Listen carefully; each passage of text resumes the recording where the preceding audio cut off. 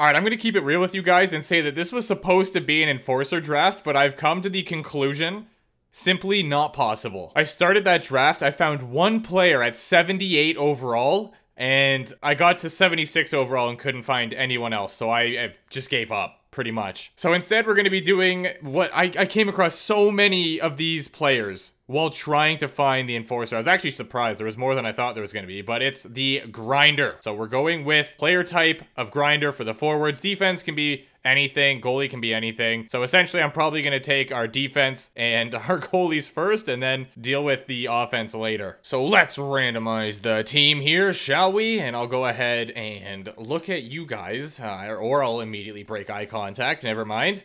Back we go, back focusing, and I am going to stop. It's gonna be the Boston Bruins. Not gonna lie, one of the more fitting teams for this type of draft. Let's keep the salary cap on, and here we go. Pick 12. Ooh, we get 7. All right.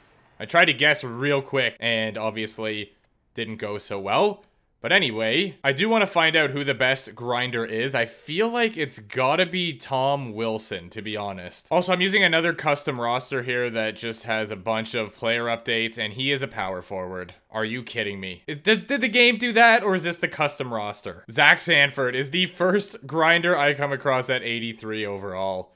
Wow, so we're gonna be stinky. It's just a matter of how stinky will we be. The good news is, Vasilevsky's still here, so I am going to make him our starting goaltender. That's right, believe it or not, he is not gonna be our backup, and I can take any defenseman I want. And so far, I'm thinking of taking John Carlson. Petrangelo's right there as well, though. It's the 800K Petrangelo, I'm sorry. Next up will be Shea Theodore. Letang is a righty. Let's go. Taking him next. Just because we're going to have the cap for it, I guarantee it. I'm taking Jared Spurgeon. Ryan McDonough is going to be our next selection. Going defense first here. And our final defenseman will be Ekholm. So we are stacked on defense and in net. I'm probably going to take a backup goalie and then I'll finally start drafting the grinders. Yeah, let's make Cam Talbot our backup. Why not? What overall was Sanford again? 83, I believe? Yep, there he is. Good old Zachary. Welcome to the team. He has 89 discipline too. That's really good for a grinder. Oh, Foligno, we get another 83 overall. That's solid. Garnett Hathaway,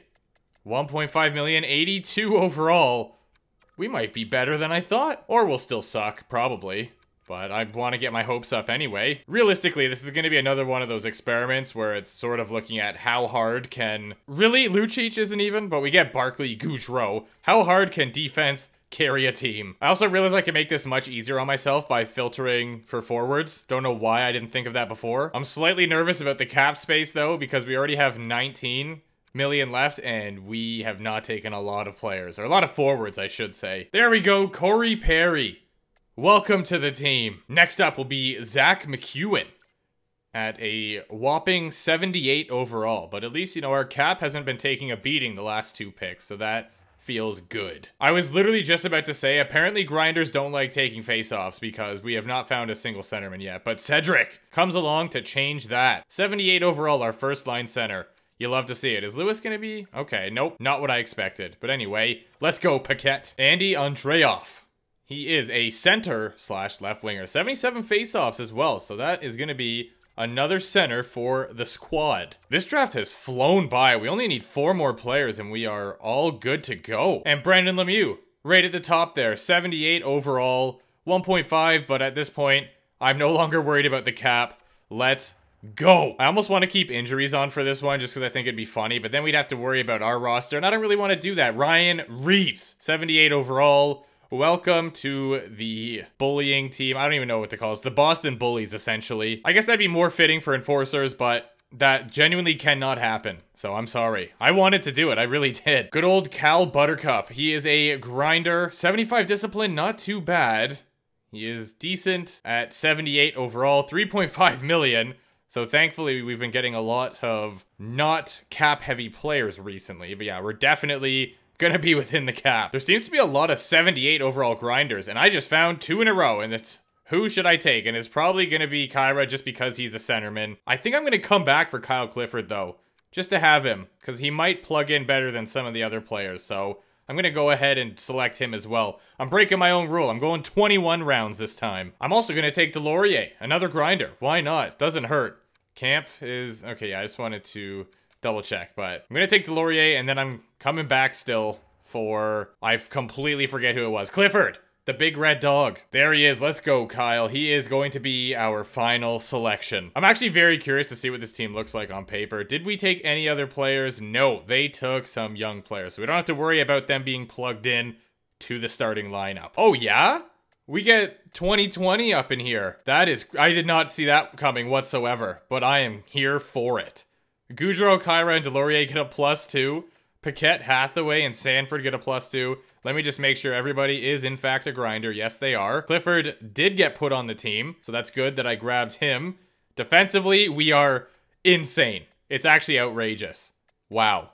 3-5-5. Ooh. All right, I just wanted to see what would happen. But yeah, I'm leaving it at 3-5-5. Carlson Theodore, Letang, McDonough, Ekholm, Spurgeon. And then in net, we have Vaz. You know what? We're going to make the playoffs. I don't care. I'm calling it right now. I'm going to say Carlson gets the most points with 70. I feel like, well, I mean, yeah.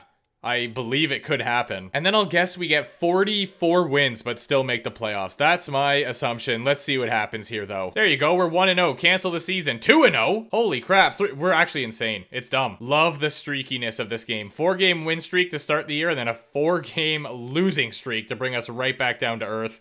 But we're still doing all right. Our arena is just going to be full of people who think they're hilarious that have that old sort of D and then like a picket fence sign. Ooh, the Jets fired their coach. I'm so sorry, Jonathan. Our team isn't really the youngest team in the world either, so maybe that will help us with poise and we'll have a good second half of the year, or we'll have a post-trade deadline collapse, either or. I don't think there's anything I can even really do at the trade deadline unless we improve one of our defensemen, which I don't really want to do. The Capitals fired their head coach now. I'm pretty sure I took all the best grinders in the game, so we can't really do anything at the trade deadline, but I'll go in anyway. We'll just be a conservative buyer, I suppose. Enter the deadline. Unless there's some crazy defenseman on the block here, then there isn't really anything I'm going to be doing. No.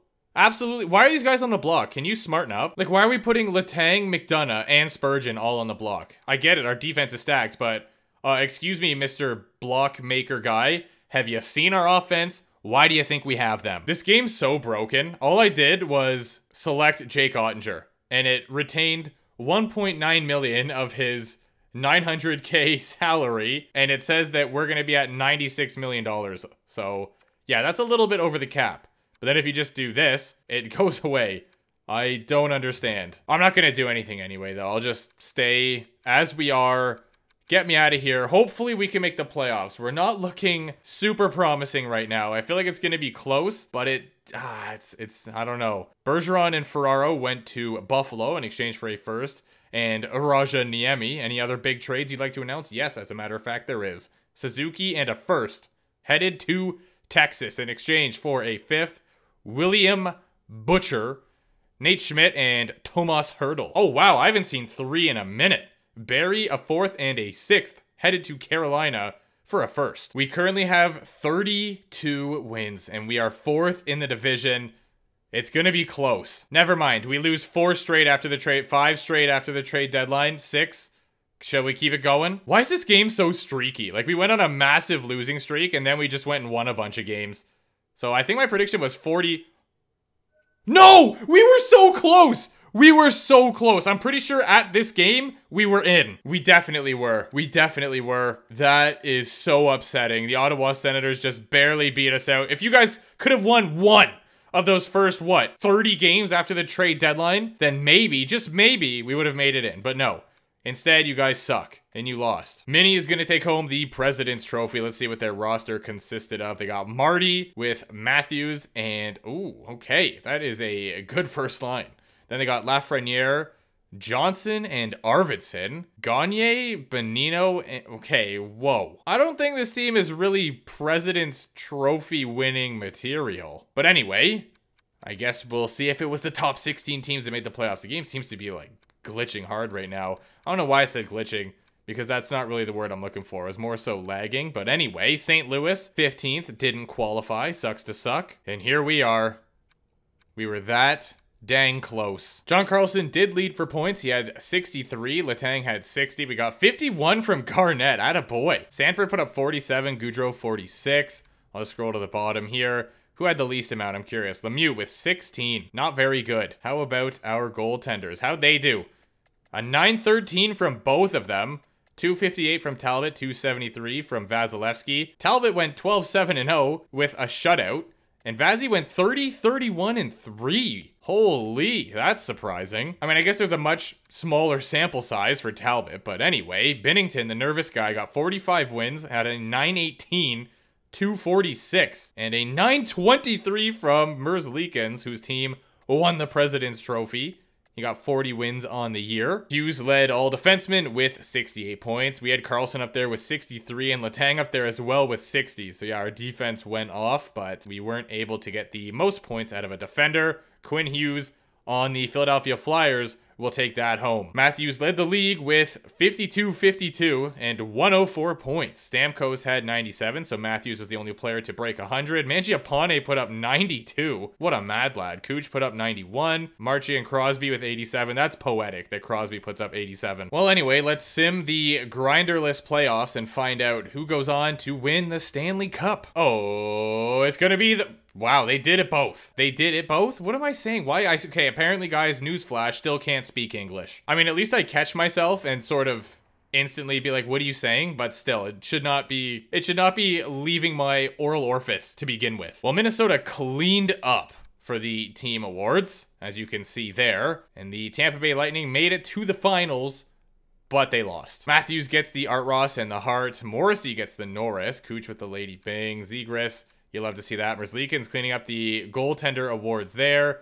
And yeah, wow, what a season for Matthews. Here is the playoff tree. Did the Wild go to 7? Yes, they did against the Colorado Avalanche in round number 2. But other than that, it was a relatively easy walk for them. And actually, there was only one sweep in the entire playoffs, and it was round 1, the Buffalo Sabres swept the Ottawa Senators. Well, guys, I tried. I mean, getting the goaltenders and defense first was the only possible way we could have been decent, so obviously that's why I went that route. Otherwise, it just would have been a complete disaster. So we were so close. It came literally down to the last game of the season. But I appreciate you guys. Thank you for watching my videos and stuff like that, and I will see you soon.